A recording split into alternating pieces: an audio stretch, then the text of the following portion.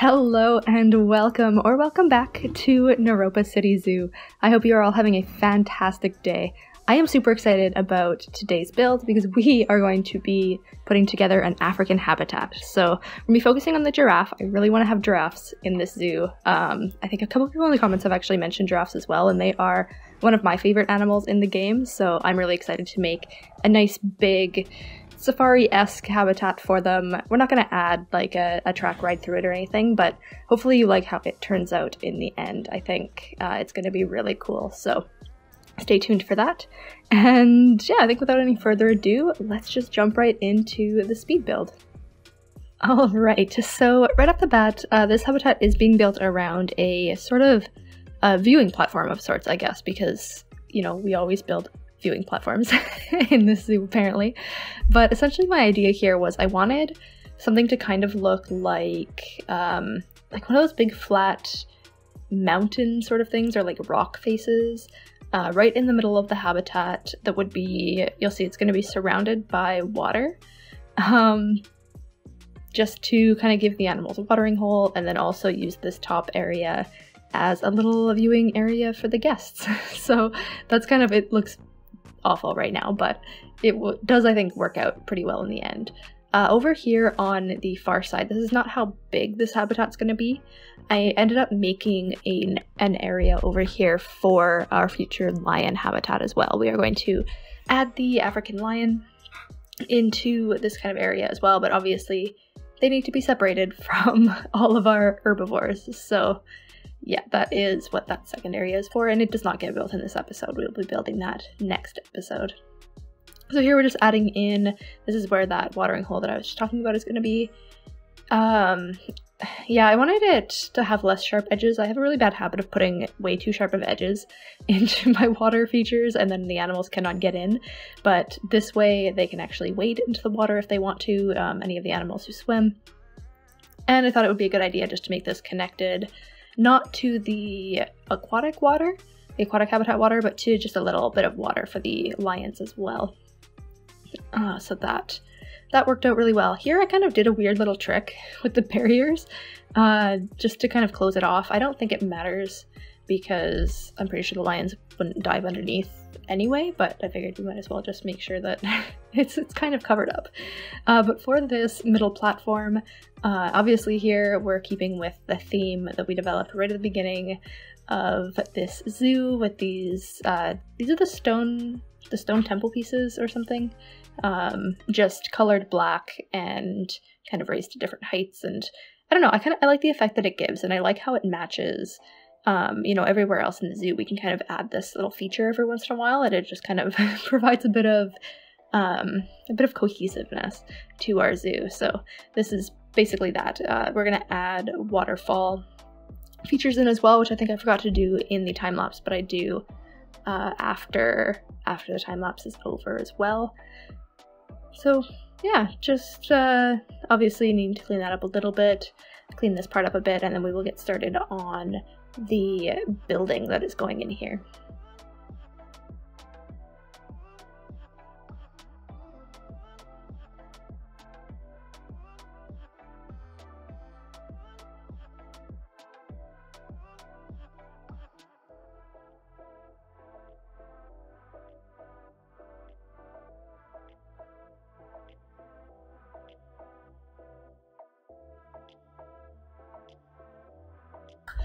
Actually, that's not true. The next thing that we build here is a little bit of a shelter. So this is just a pretty standard, we're using some of the metal pieces from like where we've used elsewhere in the zoo, just to build a nice little sheltered area here for our animals. Nothing really gets put in here. It's basically, it looks like that. We end up, this is going to be a little viewing area back here, so we're going to change this fencing to glass, and then off camera, I believe, add a pathway that actually brings the guests over here just to kind of be able to have them view into the sleeping area as well. I thought that would be a nice little angle, bring some more people back there, rather than just having them all come over to this area. But yeah, inside of the main building here, we've got a couple of bathrooms, a couple of food stalls, drinks, and an info center, I believe was what we ended up putting in here. So yeah, we don't have many info centers in the zoo. I don't know exactly how useful they are, like whether or not people actually use them all that much, but we have some challenges to like make a certain amount of money off of info centers, so I figured we might as well start putting more and more in. But yeah, this building here just ends up being, I mean, pretty typical for this zoo at this point. Like, it's hard to, I don't know, I mean, I guess I try to make everything a little bit unique. It's all kind of the same style, because that's kind of the point. So this is a round observation center. It's got glass walls with some of the other New World pieces, and this one I added a little cute little glass like ceiling to as well. I really like how this one turned out. It was a lot easier to build than a lot of our other ones. It was very straightforward, and I like that. Sometimes it's nice to spend a lot of time building a building, but also sometimes it's nice to just have it work out the first time and just be able to focus a little bit more on the habitat, which has definitely let us spend a lot more time on the actual habitat.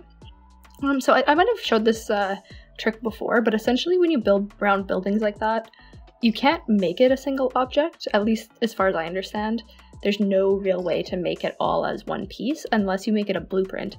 It still will not be one piece, but it lets you place it as one piece. So in this case, I had kind of built it in this circle, but it wasn't really in the right position, but I couldn't move the entire thing. So essentially I made it a blueprint so that I could, turn it around, move it, that kind of thing. And of course, as always, I mean, it didn't turn out to be perfectly rounded. I should probably figure out how to do that perfectly every time. That would be very useful, but it's in the back anyway. We're never going to see it. I'm not all that concerned about that.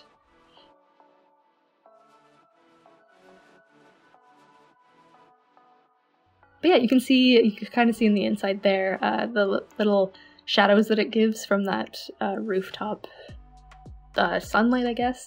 So I really like how that looks in here as well. And then the rest of the interior, pretty straightforward. We're just, hiding the buildings a little bit and making them fit in to the space a little bit more seamlessly.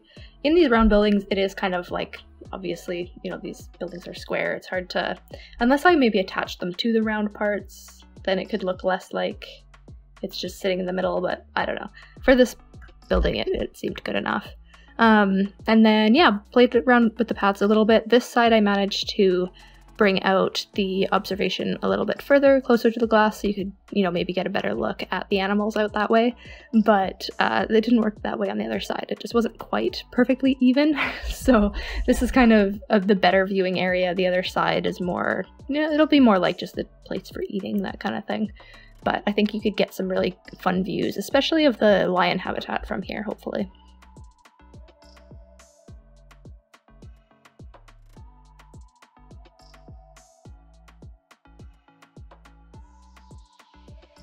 And then once all of the viewing devices and donation bins are placed, I played a little bit with putting a little garden here, and then I realized that this looked really dumb.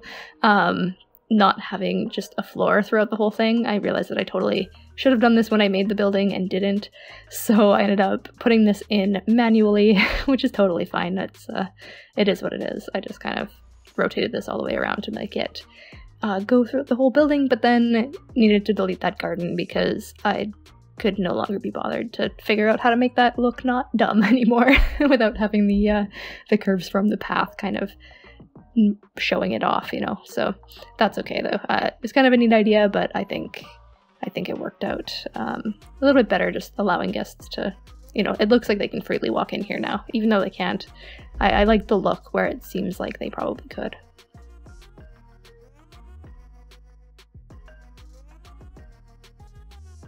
And as I mentioned before, we've got a few little picnic benches there so that people can eat, and that pretty much wraps up the building portion of that. Just kind of opening up the station here. So they don't need to actually take the gondola to get up here. They just need to walk up the exit ramp of the gondola, which people totally can. So I think I'm going to just change that signage over there maybe to no longer say that it's the exit specifically, but we will, I don't know. I'm not too concerned about that one. But yeah, here we are just decorating the habitat. So we have a bunch of animals here, super fun. I'm really happy with how this looks and how many animals we got in there. Giraffes obviously being the largest animals that we have, and then everybody else is kind of, they're small, but they fill in the spaces really well, and it's super fun. So here, essentially, they were all fine with grassland African foliage, so that's what we're working with, and the ostriches wanted the least amount of coverage, so I just put plants until we almost exceed the coverage limit for the ostriches, and it actually is a lot more coverage than I thought it was going to be. I was a little bit afraid that this habitat was going to look super barren, but it actually turned out. I like how it looks. Like, it looks like there's enough room for them to run around and all of that, but it still looks pretty because we have some trees and plants and that kind of thing. But that's pretty much the end of this time lapse. I think we basically are just going through and making sure that all of the terrain is good, and then we are going to just jump right back into the...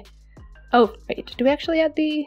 Okay, no, here I was playing a little bit with some features, but we just added a few rock features and that was it. So next we are just going to jump right back into the real-time part.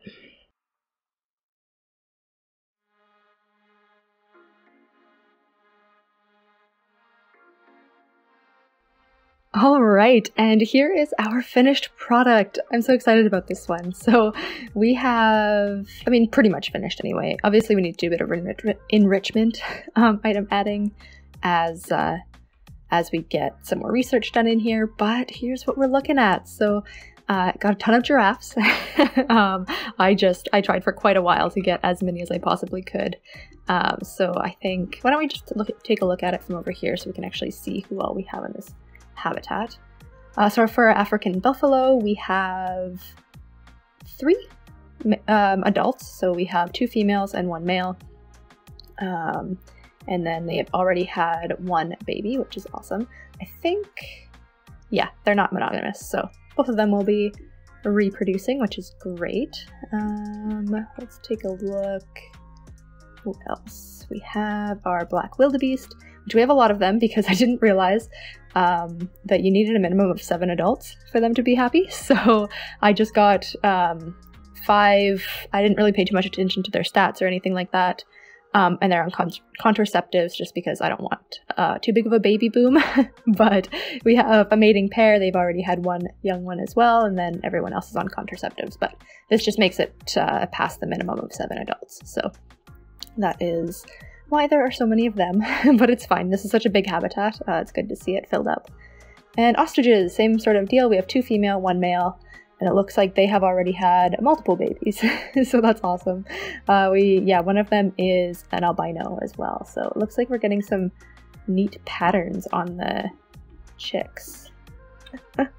That's so cute. Okay. And then, oops, there we go. We have a zebra. So we've got 2 males, 1 male, 2 female, same sort of thing. It looks like they're actually both pregnant, so that's really cool. And of course the giraffe. So we have, 1, 2, 3, 4 female and no, 5. Oh, actually we've got lots. 1, 2, 3, 4, 5, 6, 7 females. And 1, 2, 3, 4 males. So this is almost the max. I think it's 8 females, 4 males, but I think this is probably enough for now. I'm gonna go through, I need to go through and put stars on everyone's names just so that I remember which ones were our original ones, and they are going to stay in the habitat and breed until they can't anymore. Oh, it looks like we are having some issues with the hippos. Pygmy hippos are overcrowded again. Okay. Well, I want to mostly focus on this habitat for now. So this is what it looks like in real time. It's fairly, I didn't want to put too much foliage. Essentially the ostrich was the pickiest, so I just went almost up to their maximum coverage for the foliage, and everybody else seems pretty happy with it. Nice big shelter here so we can fit the giraffes and, you know, everybody else as they please. But yeah, a few trees here, a nice big watering hole for them too.